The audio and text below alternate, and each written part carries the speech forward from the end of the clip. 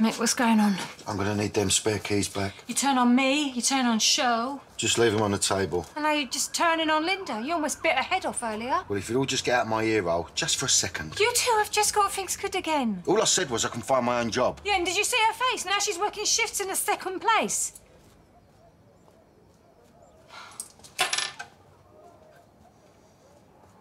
Something happened, Mick. Hey?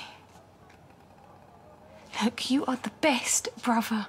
Yeah, you're an amazing dad, you're a good son, and you're a great husband. This ain't you. You know, all this stuff you say you've got going on in your head, it ain't just anxiety. I know you, Mick. Maybe it was the lockdown. Oh, shut up. You loved lockdown. All that time with Ollie, good times with Linda, quiz nights with silly hats on.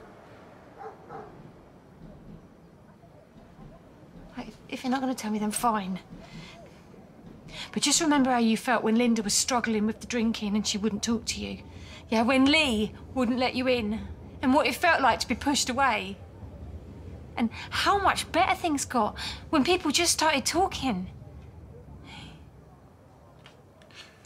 Did you mean that, Tane?